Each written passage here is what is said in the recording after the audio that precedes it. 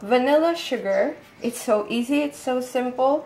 If you saw my whipped cream video where I used vanilla bean, this is the pod that was left. And what we need to do now is to get powdered sugar, a clean glass container,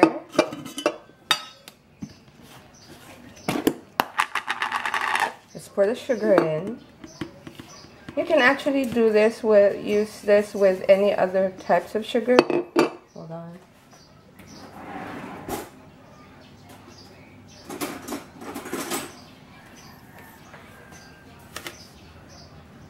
There you go, because I don't have that.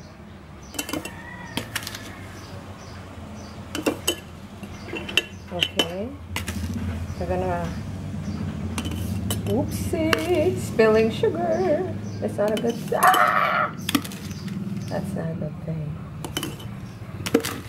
If you have OCD, that's gonna make you feel very uncomfortable.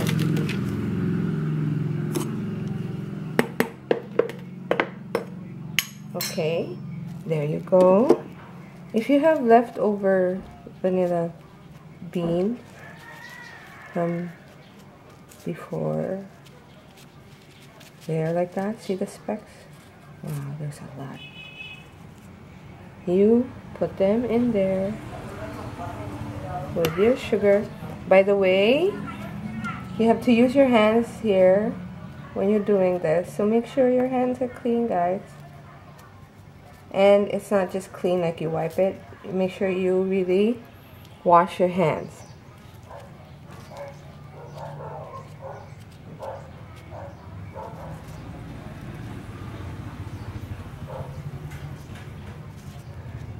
See the side, there may be more.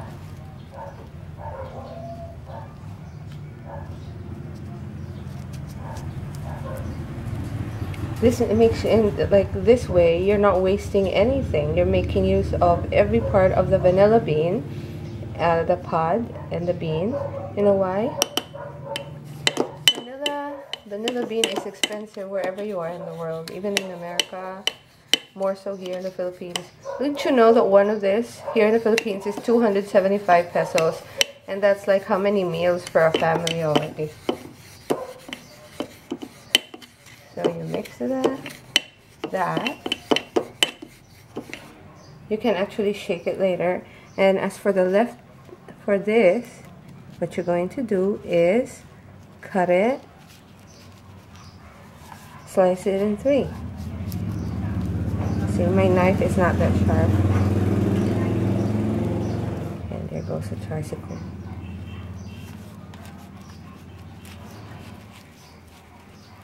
There you go.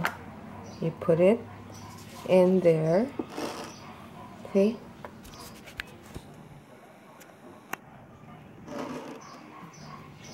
Put this in there. And there you go.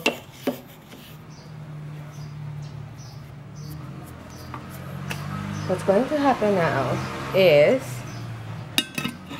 you cover this. See that? There. It's like you're going to ferment the sugar with the vanilla. Shake it, give it a shake so that everything is mixed. Make sure you don't drop the jar, especially since it's glass. If you're going to make more vanilla sugar and really fill this up, you should add like at least 2 more vanilla bean pods. For this amount of sugar, 1 is enough. And it's not gonna be wasted because like you store this in a dark area, like probably inside your cabinet, that would be okay. You store that for at least 2 weeks. You shake it regularly once in a while. And after 2 weeks, you can use it and you can feel the taste and the hint of vanilla in your sugar. It's good for coffee.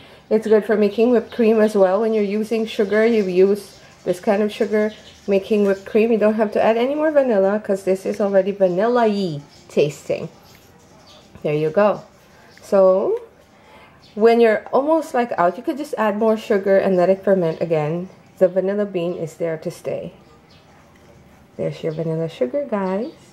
I hope you enjoy this video and you could learn by not wasting anything. Remember, waste not, want not. Vanilla sugar video. Bye. Thank you for watching, guys. Till next time.